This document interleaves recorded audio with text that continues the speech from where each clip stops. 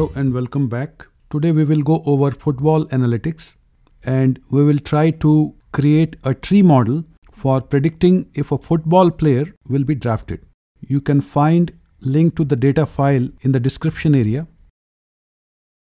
Now before we run this line, let's bring this data file here by clicking on upload and then browse. So I have downloaded this nfl.csv file in downloaded folder. So select open, OK, and the data file comes here. Let's run this line and you can see nfl.csv is listed here. Select open and immediately you have data on 6,829 players with 15 variables. If you click on this, you can see player names, position and various other metrics, and then second last column is round.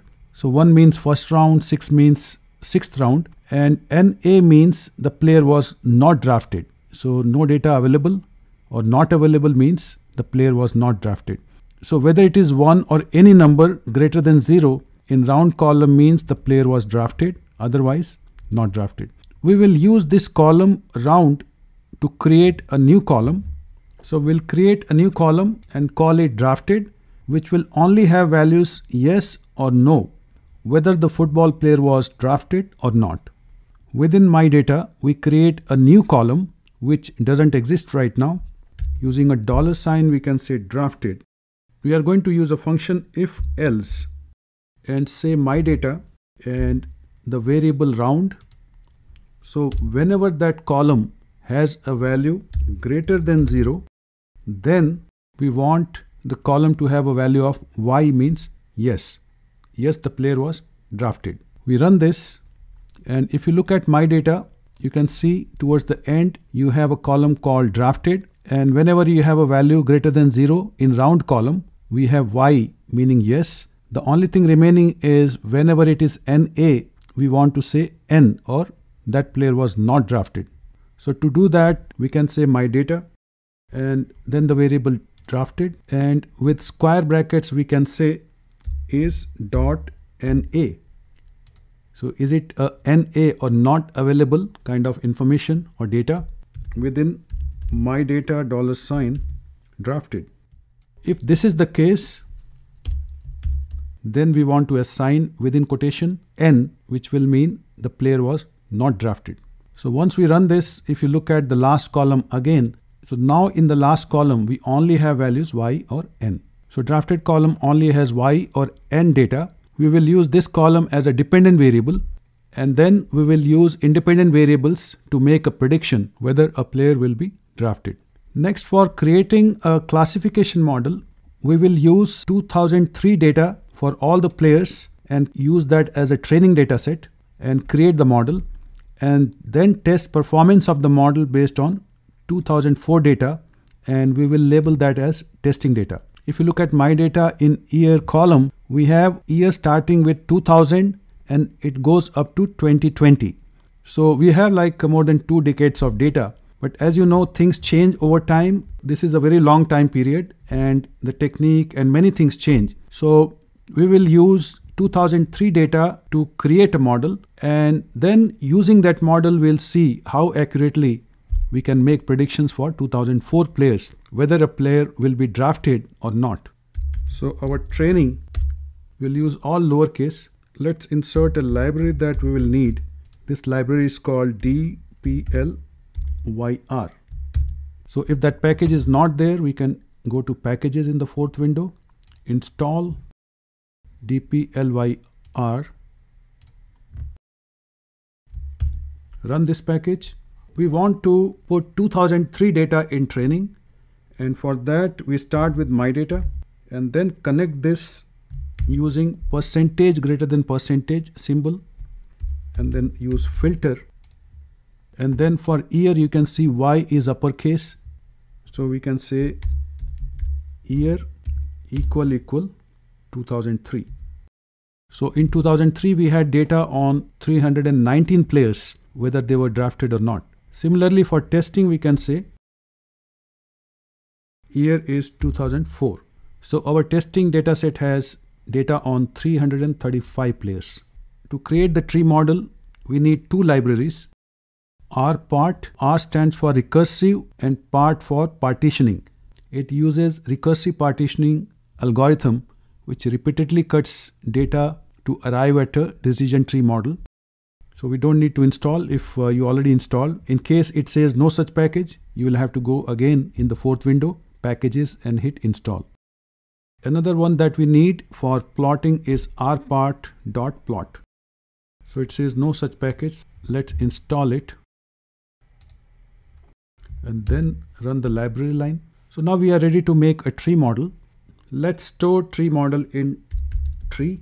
The function we use is rpart. We are going to use last column drafted as the dependent variable as a function of. So when we are creating a model to predict whether a player will be drafted or not, obviously we don't need player name, because if you have a model and a new player next year comes in, so they may have different names, so that's not very useful. So we do not use first and second column, but we can use third, fourth, fifth, sixth, seventh, eighth, ninth, 10th, 11th.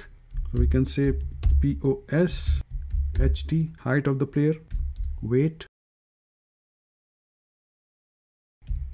So we have included these 9 variables as independent variables. Data that we are using for creating the model is training. Let's run. It hardly takes any time and we are ready with our tree model. So we can use rpart.plot and plot the tree model. So out of these 9 variables, the variable that has the biggest impact on whether a player will be drafted or not is variable called position. Any variable that comes at the top in the tree, so that's the most important variable in the model.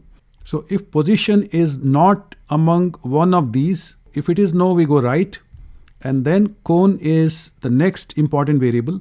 If cone is more than equal to 7.4, we go left, otherwise right, and so on.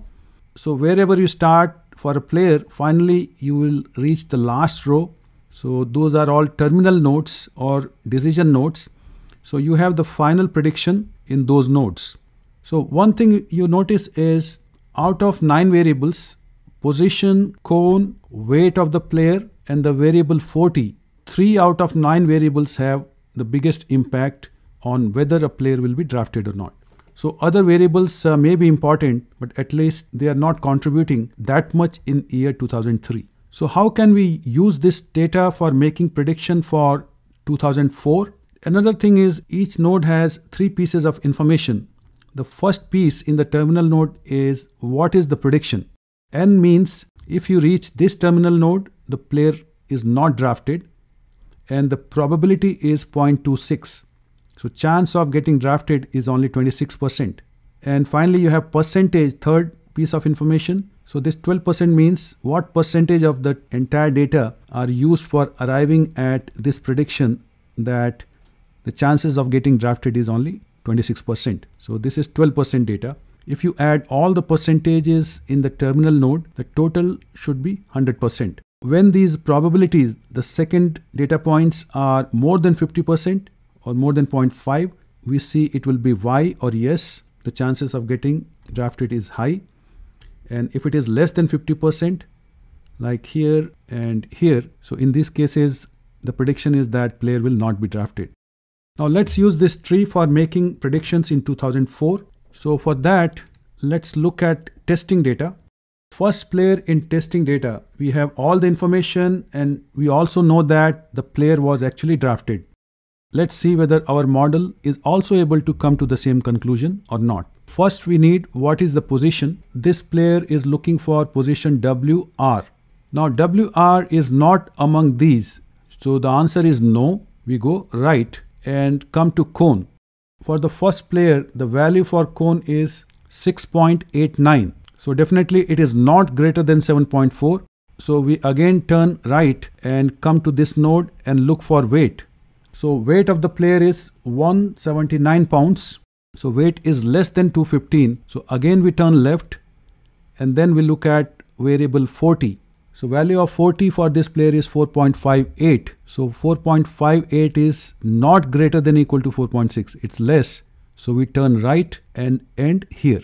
this player has 85% chance of getting drafted. So chances are very high that this player will be drafted. That's what the model says. And in reality also this player was drafted. If you do a similar thing for the third player who was not drafted, so we'll start with the position. Position is CB. Again, CB is not part of this. So we go right, look at cone. Cone is 6.97. Again, we go right and look for weight. Weight is 185. So we turn left and look for 4.35. So this player also ends up with this node, and the prediction says that this player should be drafted, but this player was not drafted. So that means our model has done a misclassification. We looked at two examples. In one case it was right, in other case it was not right. So remember, in testing data we have 335 players. So let's make a quick summary of all 335 players and see how this model performs. Let's store predictions in P. Function we use is predict using model tree, and we want to predict for testing data. And our type of prediction is class, just yes, no. We are not looking for probabilities. So if you run this, and you can check, if you select P only and run, you see all the predictions in terms of yes and no are stored in P. Let's compare this with actual data, whether a player was drafted or not in 2004. So for that we can create a small table, predicted value, and then testing $drafted, whether a player was drafted or not. So this is the summary of prediction. 47 players were not actually drafted, and model also predicts they should not be drafted, so correct prediction. 170 players were actually drafted, and the model also predicts they should be drafted, so 170 correct prediction. So on the diagonal we have correct predictions, and off diagonal are incorrect predictions. So 37 players were actually drafted, but the model predicts they may not be, whereas 81 players who were actually not drafted, model says they should be drafted. Using this information we can estimate accuracy of the model. For that, what we do is you add the correct predictions which are on the diagonal. So we can say 47 plus 170 and divide it by the total. So remember, in testing data we have 335 players. So it says that accuracy is about 64.7%. So this is how we can make a prediction whether a player will be drafted or not.